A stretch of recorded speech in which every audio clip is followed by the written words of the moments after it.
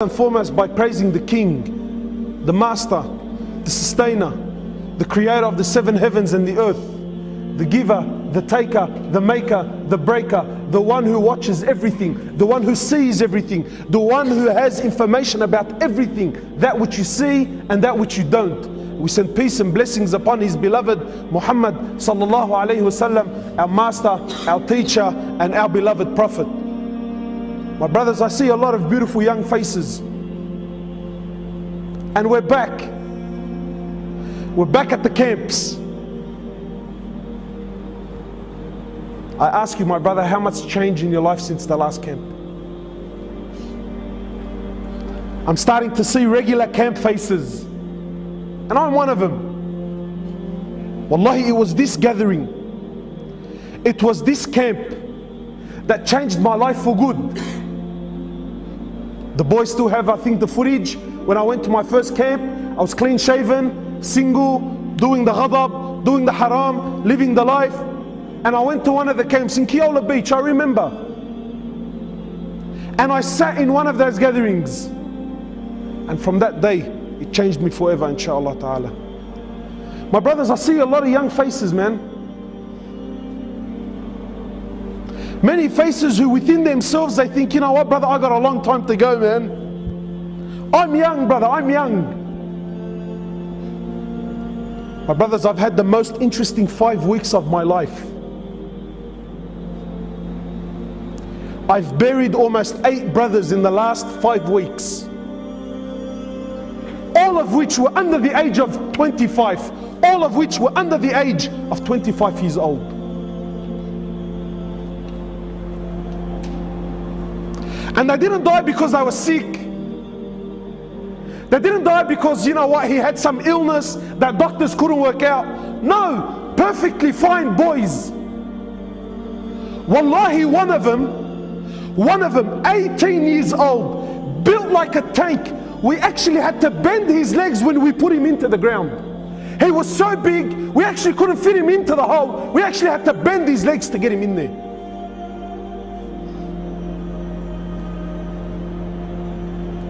8 under the age of 25. And ask me how many of them prayed. None of them.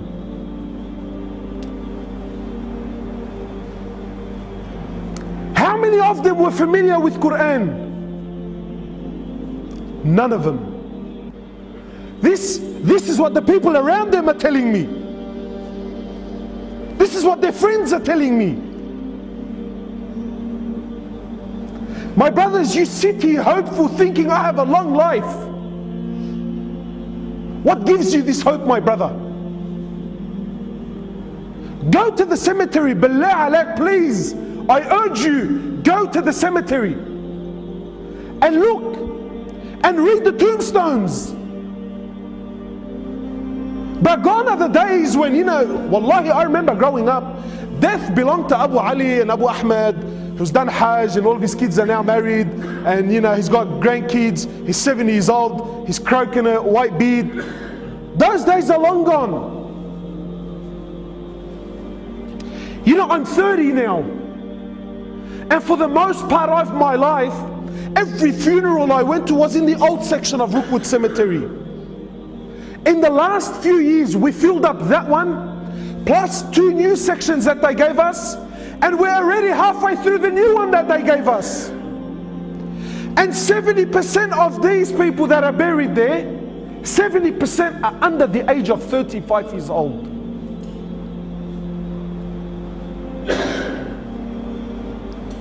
And yet we're still running amok in this world. We're still running amok.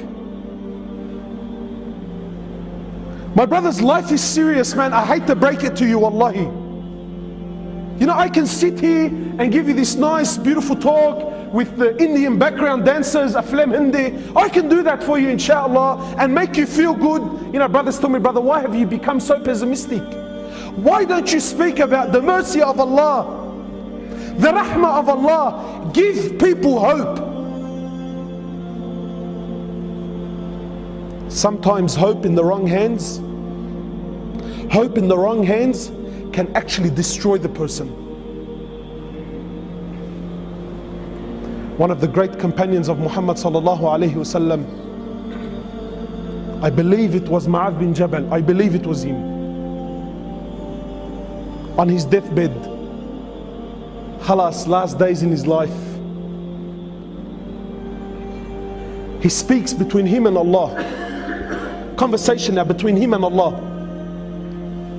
He says, Ya Allah, you know that I lived my whole life in fear of you.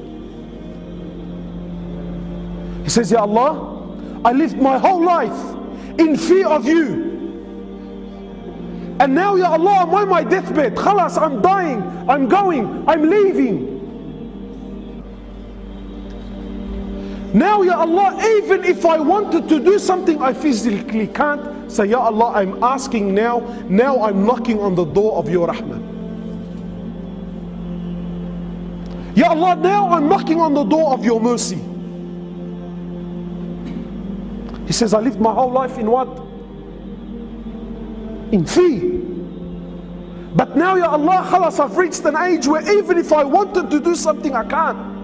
I'm too old, I'm too fragile, I'm too brittle, I'm too sick. I actually can't get out of the bed. Now, Ya Allah, now at this moment of my life, I'm knocking on the door of your mercy. Ya Allah, I'm asking that you have rahmah upon me. I ask you, my brother, sincerely, did this companion not know the verses of rahmah? No, he knew it. But he knew, my brothers, that his life is serious. Brothers, you only get one shot. There's no coming back. There's no coming back. You only get one shot at life. The choice is yours. The choice is yours. Wallahi, wallahi. Brothers, I'm lowering them into the ground, and the faces around me are crying, and family is breaking down, and people are in confusion. Wallah, it was an accident. Wallah, he wasn't supposed to be there. Brother, he was at the wrong place at the wrong time. This is rubbish. It's rubbish. My brothers, in Islam, there's no such thing as wrong place, wrong time. Do you know what you're saying? Indirectly, what you're saying is Allah made a mistake when a'udhu billah. No, my brother, he was at the right place at the right time, and that's how Allah subhanahu wa ta'ala wanted to take his life. So I ask you, my brother, how will you be when Allah subhanahu wa ta'ala takes your life? Why is it that we're 20 and 25 and 26 and 30 and we still feel like we're young? Brother, what made you young?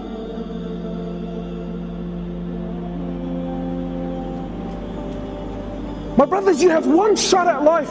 One shot. There's no coming back. You can't come back to fix things up. Please, my brother, wallahi, I'm begging you, not for my sake, for your sake, make it right, man. Make it right. My brothers, wallahi, I look into the eyes of the people in front of me, and I know we've had a rough past. We've been down some bad roads.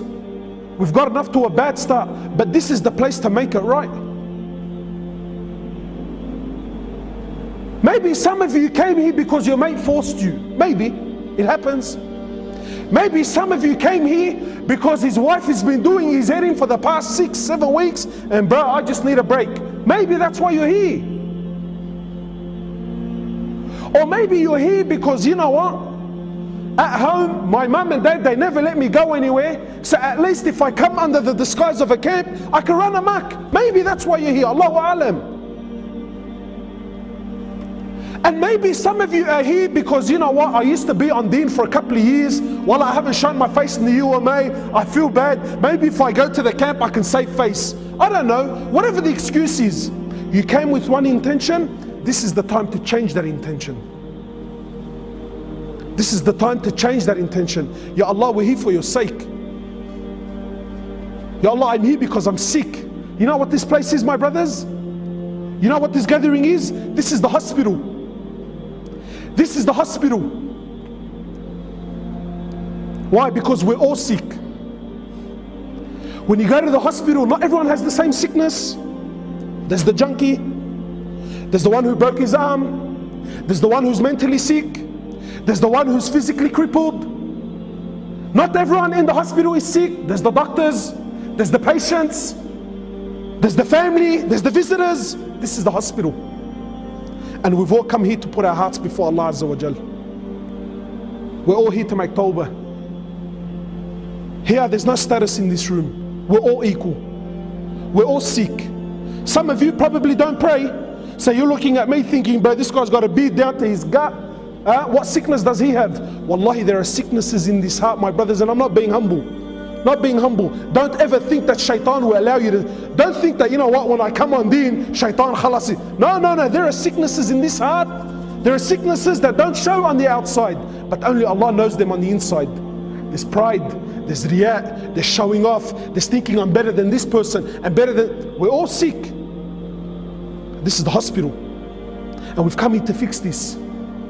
And as brothers, we're here to support one another. I'm telling you, like I was telling you before, this camp changed my life. Before I came, was it in 05? Ahmed, was it in 05, my first camp? I think it was in 05 or in 04, I can't remember. 05 and 04. Some of you, you've been coming to camps for a while now, and you're thinking, yeah, you know what? This camp, you will only get out what you put in. This is a tool. When I went to my first camp, I never knew brothers, never knew mahabba, praying together. Wallah, I never knew any of this. But I seen something special. And in my heart, wallahi, in my heart, I wanted to be a part of it. I wanted to be a part of it. So I made friends with Fulan, and made friends with Fulan, and I met the Shaykh for the first time, and you know, but I was hungry. And then what happens? The brother said to me, brother, you know, we have the UMA, yeah? We have this da'wah group. You can come and you can join us. This camp will not change anything. If you're going to come to the camp and go home, let me break it to you now. Wallahi, let me break it to you now. You'll have fun, yeah, you'll taste something nice, but you're going to go home empty-handed. This is the place you make decisions. I make decisions. When I go back, this is what I want. So I went back, met the boys. One camp became another, third, fourth. Wallahi, from that day till now, I've never, ever missed a camp. Never missed a camp. Why? Because the heart wants it, bro. The heart wants it. And then from being in the environment, camps, became khutbahs, became taking the boys out, became da'wah, became jawla, changed my life. And this is what we want, my brothers. This is what we want. You want to die in this environment. You want to die like this. You don't want to die. Wallahi, wallahi, wallahi. Ahwal, man, ahwal. Ahwal. Brothers come up to me, imagine, all right? Brother is dying, no salah, clean shaven, in the state of zina. One brother was actually in the state of zina. Yeah? And then his friend comes up to me with tears in his eyes. He says to me, brother, is he going to Jannah?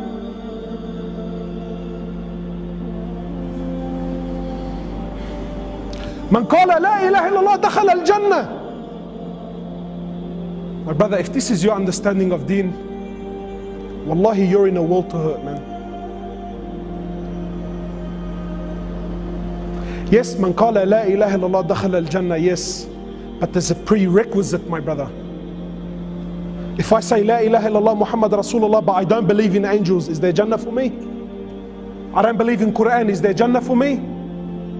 I don't believe in hellfire and paradise, is there Jannah for me? But the hadith says, man qala la ilaha illallah dakhala al-jannah. No, my brother, no, it's not that easy. It's not that easy. So my brothers, I don't want to take too much of your time. This is why we're here. Don't waste this camp.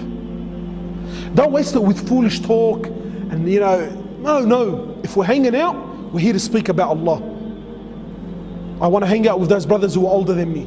I want to speak to those brothers who are involved in da'wah. I want to get involved. Otherwise, wallahi, my brother, you're just another face in the crowd, man. You're just another face in the crowd. And we don't want that, man. But don't you want to stand before Allah on levels? I don't understand, wallah, like sometimes I look at faces, bro, aren't you hungry for it? Don't you want Jannah? I don't know, but wallah, maybe I've become an extremist, but you, don't you want Jannah? Don't you want to see Rasulullah and hug him? Don't you want to run to the companions? Don't you want to meet him? Don't you want to say, I made it, bro, I made it. I made it. Rasulullah says, I long to see my brothers. Imagine Rasulullah standing with Sahaba, says, I long to see my brothers. Sahaba looked at each other and said, oh Prophet of Allah, we're your brothers. He says, no, you are my companions. My brothers are those who will come after me. They will believe in me though they've never seen me.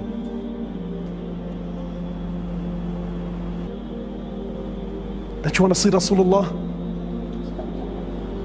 So inshallah, my brothers, this is it. Wallahi, these are the camps. These are the camps. You need to start thinking from now. When I go back, what am I doing? See, usually the boys have this talk when? At the end of the camp. And they will do it. But you, inside of you, if you want levels, think now. Come to the brothers, come to Libdi, come to Bas, come to whoever it is. Tell him, brother, please, man, I want him. I want him, bro. I want to be involved. So inshallah ta'ala, I ask that every single one of you, you take these next few days serious. And wallahi, I'm telling you, this changed my life. The man that stands before you, I can confidently say, it started from a camp. It started from a camp. So the ball's in your court. Subhanakallahumma wa bihamdik, nashhadu an la ilaha illa ant, nastaghfiruka wa natubu ilayk.